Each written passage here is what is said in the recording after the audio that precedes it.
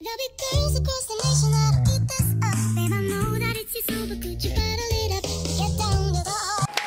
hi everyone! Welcome back here again sa aking YouTube channel. So, kung bago ka lang sa channel ko, ay mag-subscribe ka na and click the notification bell para ma-notify ka sa lahat ng videos ni upload ko. So, for today's vlog, guys, ang gagawin natin ay first time ko gagawin to yung parang peachy makeup look. Actually, walang practice, walang kahit ano. So, first time ko gagawin talaga to in front of camera pa, diba? Instant, agad-agad yun. Naisip ko lang na gawin siya kasi feeling ko maganda yung mga peachy makeup look kasi. Lalo na ngayong summer, diba? So, yun. Para sa vlog, wala nang practice. Wala nang ano-ano. Vlog na kaagad. Arat na kaagad. So, yun guys. Bago pa lang lahat, bago ako mag-start, gusto ko magpasalamat kasi monetize na po yung channel natin, yung channel ko. And nagpapasalamat po ako sa inyong lahat kasi sa lahat na nag-subscribe, nag-like, nag-share, super sa mga nag-support. Thank you so much sa inyo guys. Kaya dahil sa inyo, hindi ko marireach to yung journey na to guys.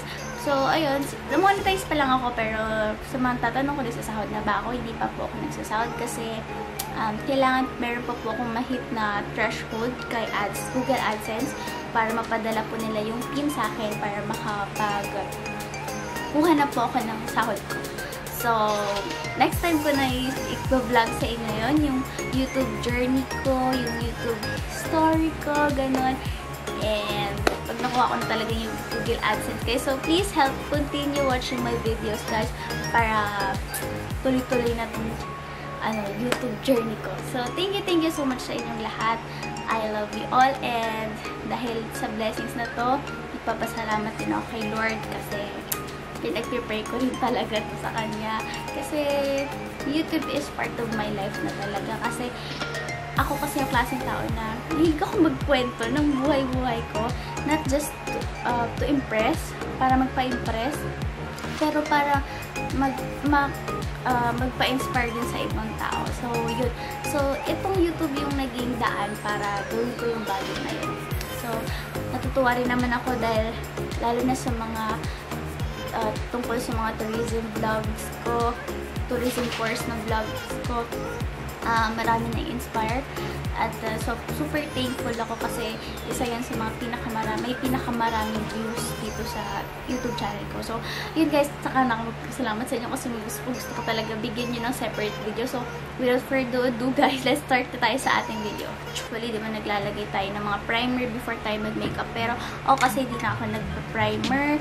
After ko mag-toner na lang, yung toner na ginagamit ko is from Tomato, yung Glass Skin from Fresh Skin Lab. So, yeah, after ko mag-toner na lang, nagdadiretso makeup na ako. And super konti lang kasi din talaga ako mag-makeup, guys.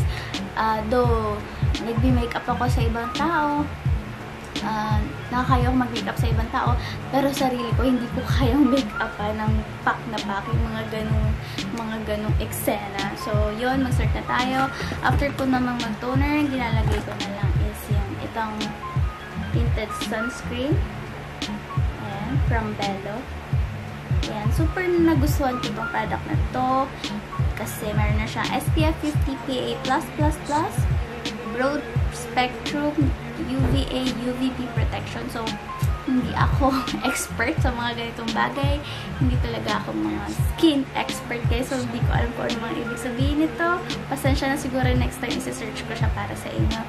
So, yun, ang pagkakaalam ko lang, mas mataas na SPF, mas better. So, piliin nyo mas mataas na SPF. Okay? Start tayo lang ngayon.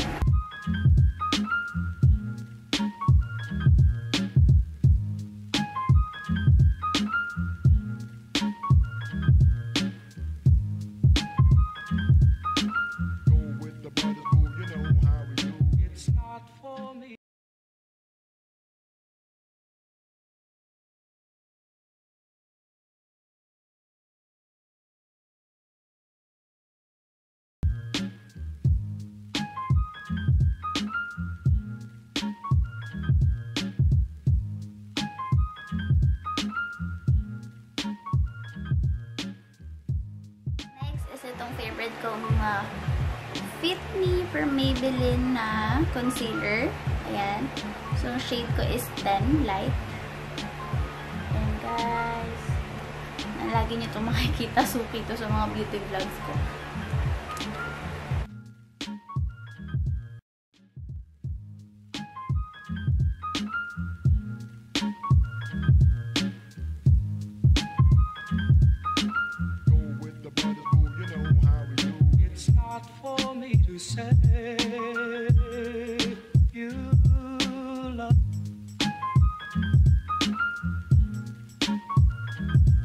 It's not for me to say you love. Go with the brothers, boo, you know how we do. It's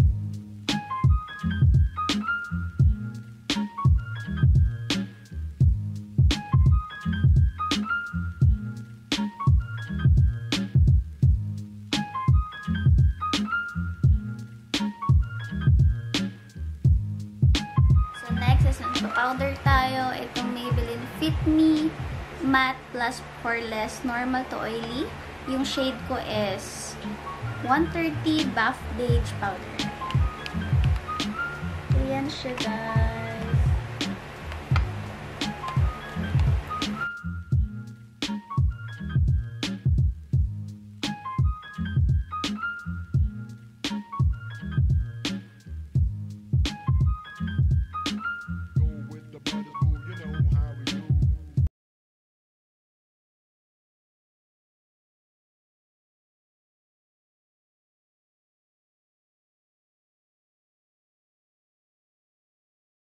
Next is yung aking pagkikilay.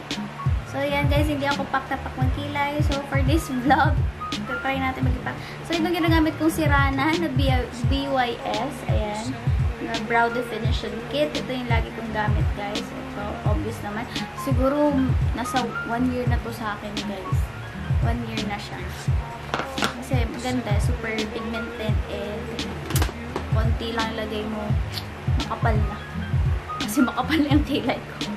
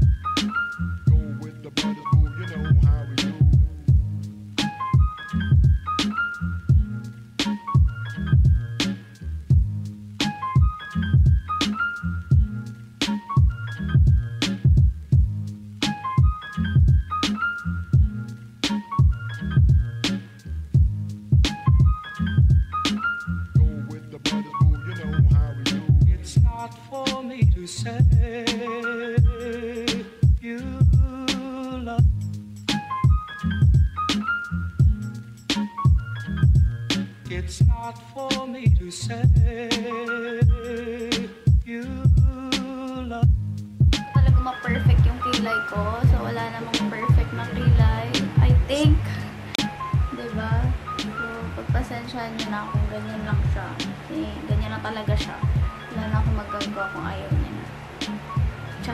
Guys, pasensya na kung lagi ako nagaganito. Kung feeling nyo manirisip ko. Lagi ako nagaganito, guys. Kasi pawisin ako dito sa upper lip ko. That's why, lagi ko siyang pinupunasan. Pati yung ilong ko. Super pawisin ako. And, yun. Siguro okay na tong kilay ko. Hindi na ako nagko-conceal dito sa ilalim. Kasi, layo ko lang. Linis-linis na lang. Tapos, powder. Para ma-reset na siya dyan. And then, mag-ano tayo, nose-line. Mag-nose-line tayo kasi wala akong ilong, guys. Wala akong ilong. Kailangan ko maglagay ng ilong.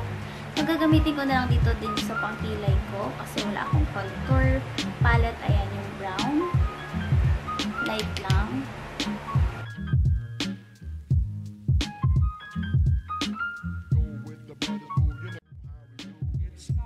for me to say you love.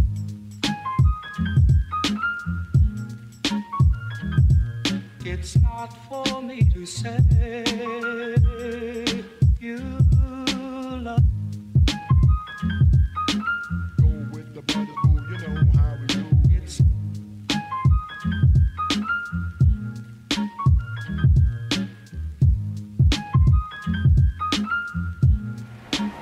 So, mag-multi-use tayo guys sa mga kagamitan. Sa makeup naman, hindi kailangan kompleto ka eh. Kung marunong kang, kung kaya mong gamitin yung lipstick mo, yung lip tint mo na pang, ano tag din yan, pang mata, blush on, o diba, at least, hindi mo kailangan ng sobrang daming makeup para lang makapag-makeup ka ng gusto mong makeup. Ang hugot ka, te. Basta yun.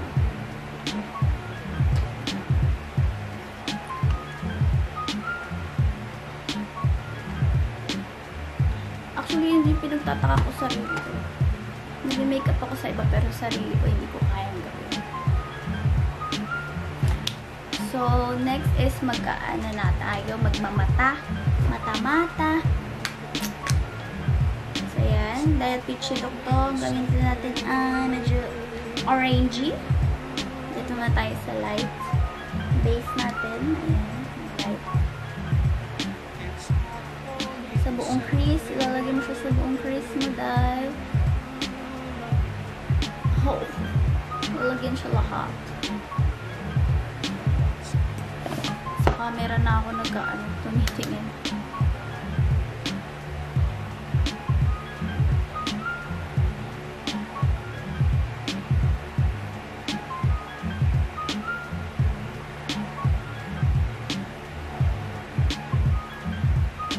Bother kayo sa dalawang pimple marks ko. Pimple marks na lang yan. Okay, mag-alala. Wala akong virus. Pinagpakawisa talaga yung ko. Yung aking upper lip. Anong tawag dito?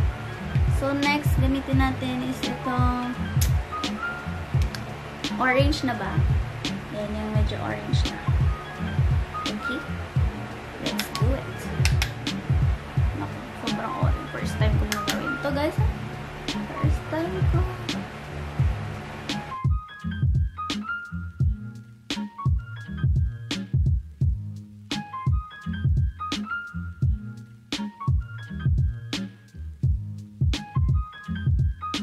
Go with the brothers, boo, you know how we do. It's not for me to say you love.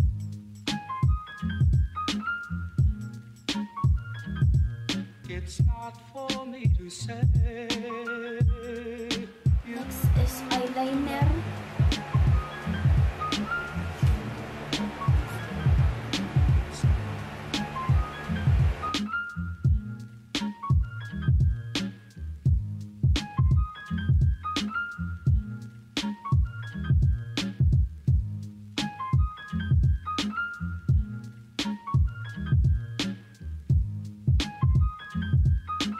Go with the brothers, boo, you know how we do. It's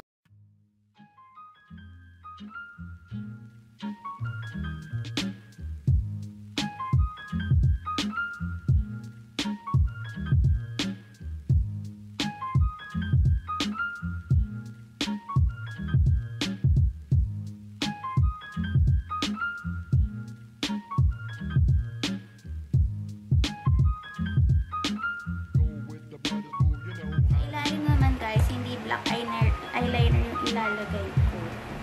Kung ano yung color ng ano ko dyan, ng eyeshadow ko, hindi yung ilalagay ko sa ilalim.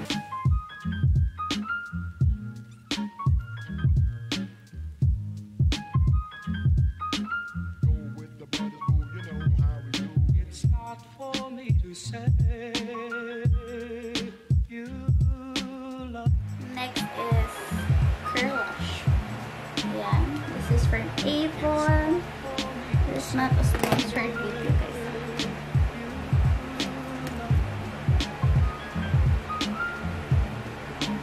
Please bear with me, guys, kasi first time ko gawin to. So, this is a challenge na rin for me. So, hatulan niyo ako kung tama ba yung ginagawa ko. Kung may suggestion kayo sa dapat kong gawin, please, guys, comment down below. And,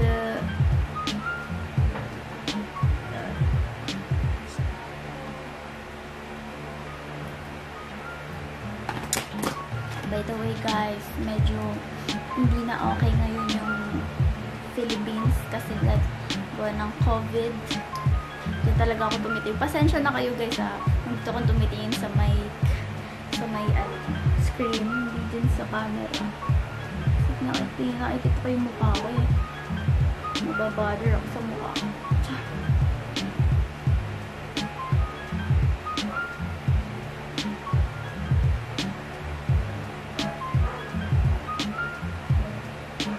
Oh, nalagyan yung ilalim. That's a very bad idea. It's a very bad idea. So, dahil ito ay peachy look, gagamitin natin ay maliwanag, girl. Gagamitin natin ay yung peach na rin na blush na from Sansan. Sira-sira na. Matatapos na ako. Wait lang kayo. Pasensya na pala kayo sa mga aso, guys. Hindi kasi makapag-film sa taas kasi ang init.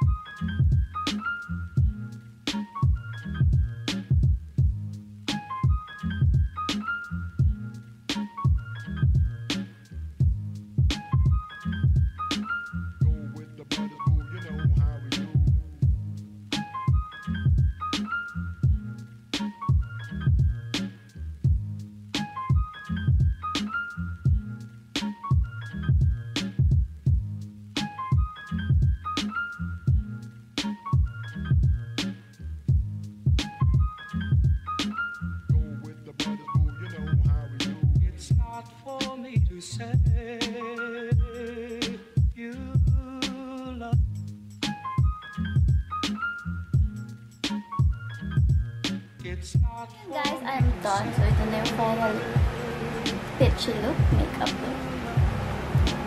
One touch na tayo. And comment down below kung comment nyo sa look na to.